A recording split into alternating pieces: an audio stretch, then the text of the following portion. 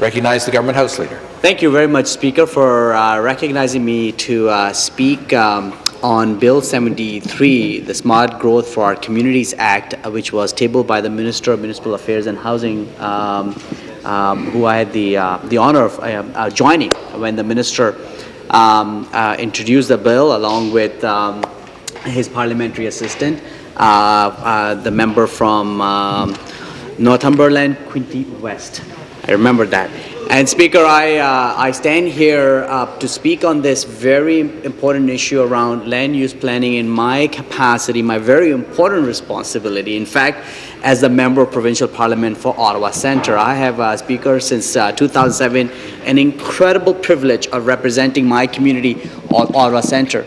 Those of you who have had the opportunity to be in my riding, and I hope that's every single member in the House, because I have the most rare, unique opportunity of representing downtown Ottawa in our nation's capital with national institutions like the House of Commons and Senate of Canada, the Supreme Court of Canada, the Bank of Canada, and many national museums, something that everyone should come and visit. I've had the amazing opportunity, Speaker, to work with my community on some very important issues as we work together to grow our community and make it even more livable and healthy for all members of our community. One of the issues, Speaker, that I've been quite actively working with my community since, I would say since 2009 or so, is the issue around land use planning, is the issue around development in our community and the challenges at times that come up with that development if it is not done right. My community, given that it is a downtown community, is home to many desirable neighborhoods that are sought after across the city. I would say, with all due respect to all the members from Ottawa area, you will see neighborhoods like the Glebe, the Westboro, Hintonburg, Carlton Heights, Centertown, Carlington, Mechanicsville. All these neighborhoods, Speaker, are absolutely just growing. They're growing with young families moving in, buying their first home.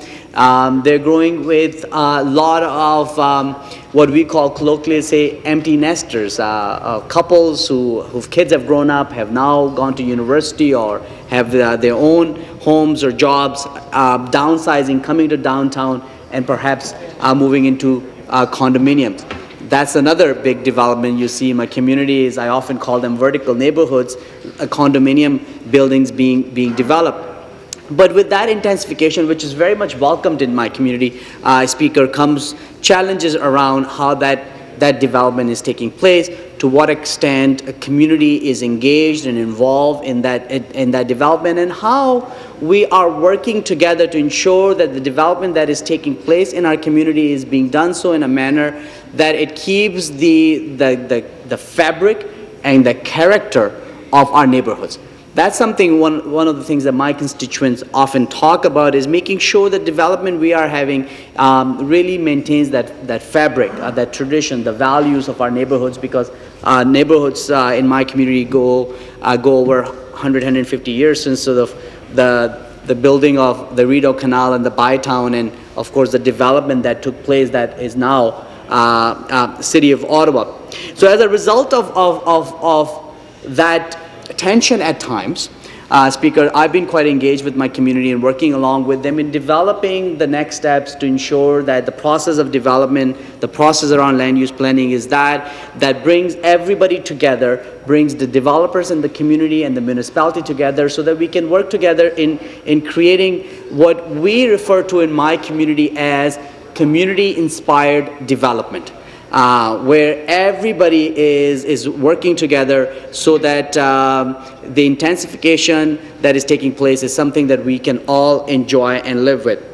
As a result of many conversations and meetings and consultations with our community associations, with neighbors and friends, Speaker, in my writing, in the election of 2011, I came up with a very concrete proposal as to how can we can have community-inspired development. And there were 4 things that I proposed on behalf of the community, and I had committed to the community that if I'm elected, that I will work on those things that I wanted to very quickly highlight. One, Speaker, was to change the Planning Act to require municipalities to adopt completed community design plans into their official plans, something that our community spent a lot of time developing, these CDPs or community design plans, to make sure that they actually become part of official plans as sort of secondary plans, so that everybody has the predictability and certainty around what has been decided as a community. That includes developers as well. Another proposal that I had put forward as part of our community-inspired development proposal, Speaker, was that we ensure decisions of the City Council around official plans are respected by the OMB. Many times communities feel that OMB overrules those decisions, and elected representatives in City Council sometimes lose their voice. Thirdly, that we impose mandatory mediation in all development appeals as opposed to the adversarial process that exists. And lastly, Speaker, introduce anti-SLAPP legislation to protect the participation of individuals and community groups advocating or speaking out on these and other issues. Speaker, since my re-election in 2011, I've been very actively working on all those 4 aspects, and I'm really happy, Speaker, to see that Bill 73 adopts many of those suggestions that my community and I made in that process. As for the anti-SLAPP bill, Speaker, I took the step of introducing Bill 132 in October of 2012 as a private member's bill to have the legislation around strategic litigation against public participation. And I'm very excited, Speaker, to note that that voice and the will of my community expressed through Bill 132 was then adopted by the government by means of Bill 52, which is being debated in this House as well. I am hopeful that will become law in this session through the support of all members in the House.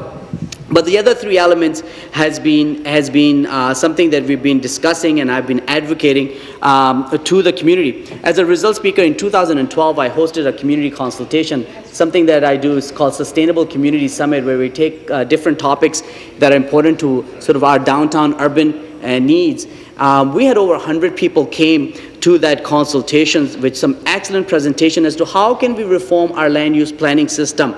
We had presentations, Speaker, and I do want to mention these individuals because they're very active in my community, from people like Jay Bells of the Hintonburg Community Association, who had done extensive work on OMB process, was actually part also of the adjustment committee at the city as well. We had Janvi Cohen, who's a development lawyer with Solar Right LLP, who brought in the practitioner's perspective into the conversation. And we also had a developer, Neil Malhotra, who's the vice president of Claridge Homes, who very candidly offered developers' point of view as to the planning that goes on behalf of developers when they are proposing projects. That robust conversation, Speaker, resulted in a report that we tabled to then Minister of Municipal Affairs and Housing, the current Premier of Ontario, to sort of undertake, where we canvass very candidly issues like, should we just maintain the status quo? Should we create local appeal boards as opposed to OMBs to look at decisions? Should we enhance community-inspired development, something that I had proposed and we see so reflected in Bill 73? And should we dissolve OMB? And I have to tell you that an overwhelming response by the members of my community was against, number 1, in maintaining the status quo, because they felt that something's broken, needs to be fixed, and against dissolving the OMB. They felt that OMB has an important role as a quasi-judicial tribunal, an arm's-length body which is not government. It's a court-like body with expertise. Rules maybe have to look at, but it's important to keep that body in place. But really sort of focusing on that what we need is more community-based development. We need more community voices in that development process. Let me just share with you, Speaker, a couple of things that my community said, which we noted in our report. And the Minister, if you want a refresher copy of the report, I would be more than happy to share with you again as well. No, I'm not being facetious. It's actually, it's a, if I may so, it's a very extensive report, really captures the views of my community from a downtown perspective. Very thoughtful conversation that took place, looking at a variety of options and discussing that with the help of some experts in the room. One of the participant member of my community said that the OMB works. The problem is at the level of city official plan, zoning, and a commitment to working the official plan zoning. Another participant said in that consultation, it's not about the OMB, but about how communities and citizens are able to communicate perspectives and valuable opinions into the official plan and CDPs. That's just two examples where people very strongly talked about that how we can improve the system by making sure that community voices are present at the discussion when a proposal is put forward by a developer, and then that proposal works through the system to the city level.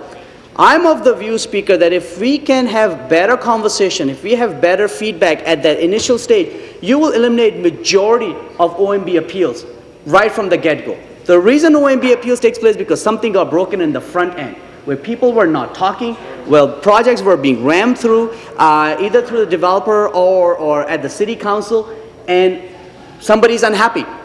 And that unhappiness then reflects in the appeal process. So that is why I'm so excited about Bill 73, because this is exactly what this bill achieves to do. It makes the citizen engagement piece an integral part, a mandated part through legislation from the moment a proposal is put forward and then all the way to the OMB process if you get that far. So the fact that we are now requiring, and that's I think speaks to the community-inspired development, that now that we're requiring the city councils or city planners to have citizen engagement as part of the official plan. The fact that this bill requires that developers must consult with the communities when they put forward proposals, and then shall, the language is mandatory, then shall respond to that and reflect changes accordingly. The fact that we now require the city council or city planning committee also considers community feedback and make sure that the developer actually respond to that is an important step, and then report back on that, and then taking that thread further, that if the matter does goes to OMB, then making sure that OMB also gives regard to that process. I think that's a very sensible move and something that is being appreciated in my community. In fact, Speaker, I will say to you, since that we have tabled this legislation, many communities and developers are now working together and already starting to do that because they realize, hopefully, that this bill will be passed with the permission of all the members, but this is the right thing to do. And we're starting to see development take place in the community, Speaker, that where in the past people did not speak to each other, where community did not speak with the developers or vice versa, they're actually walking hand in hand because they are talking to each other and they are influencing each other. I'll give you the example of Old Ottawa East, also a neighborhood in my community where there's whole new development is starting to take place on obelisk lands. It was church land, it was beautiful green space with heritage buildings. Church had to sell the building. But city made sure that they engaged in a community design plan that was very consultative in nature, and the developers who bought the lands made sure that they worked with the local community association.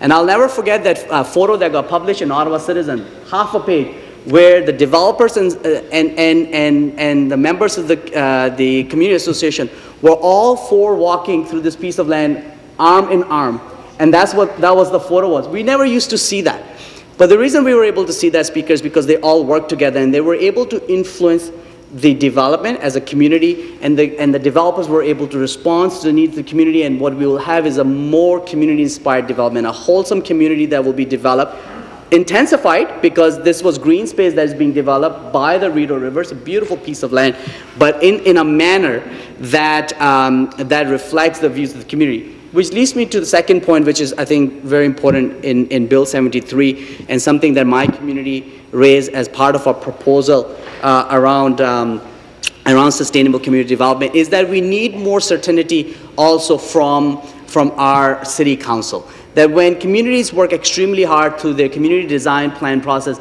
that needs to get enshrined in the official plan. That has to become an effective, mandatory part of our CDPs.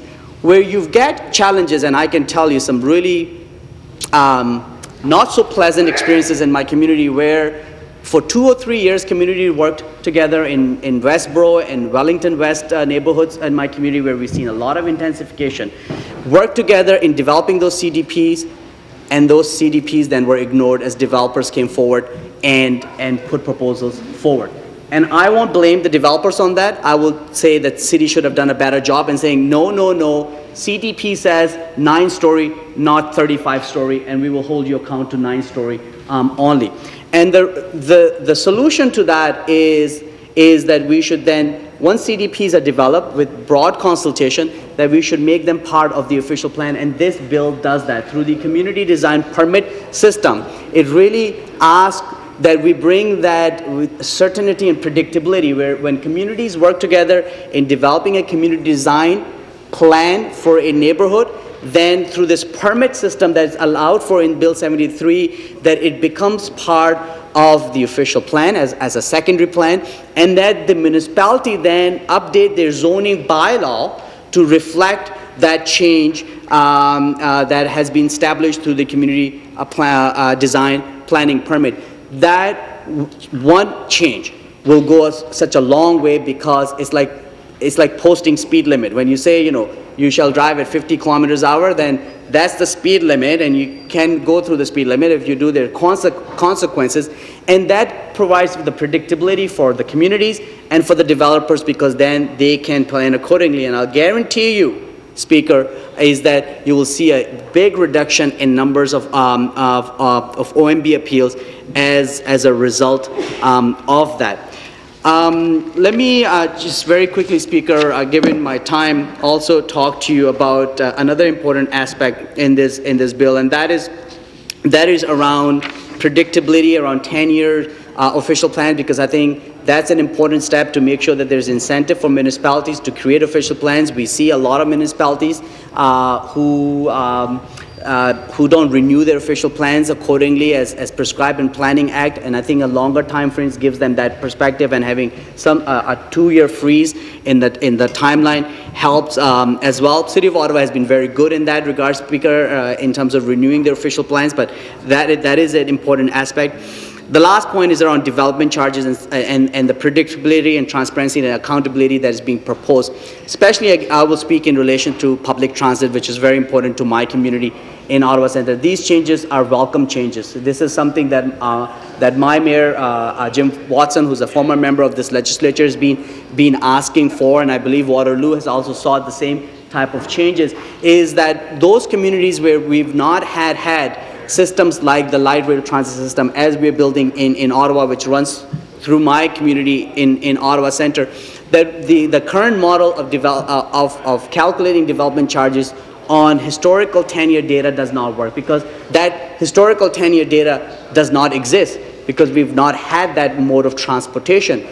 That's not the case, for example, let's say in City of Toronto, which had a transit system, multimodal transit system for some while. So the change that is being proposed that will allow for more a prospective way of calculating development charges is a welcome change, because it will allow for our municipalities to be able to take advantage and take those development charges, Speaker, and be able to invest in further public transit as well. There may be some disagreement between, I understand, between the developing communities and what municipalities is asking for, and I know ministers and his staff are doing a very good job to bring everybody together and get some peace in the valley, as they say. But I think in the end of the day, is the step in the right direction to ensure that we encourage communities like mine in Ottawa and Waterloo to actually take development, public transit development, and be able to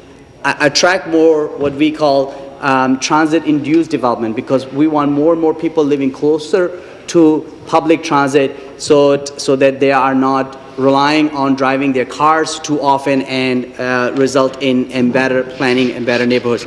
Speaker, my time is up. I just wanted to say I'm very excited that this bill is going forward. I encourage all members to vote in support of this bill, something very wholeheartedly that is supported in my community, and we also look forward to working with the minister on his consultation of OMB reform, because that's an important work as well. But this is a very good step in the right direction. Thank you, Speaker.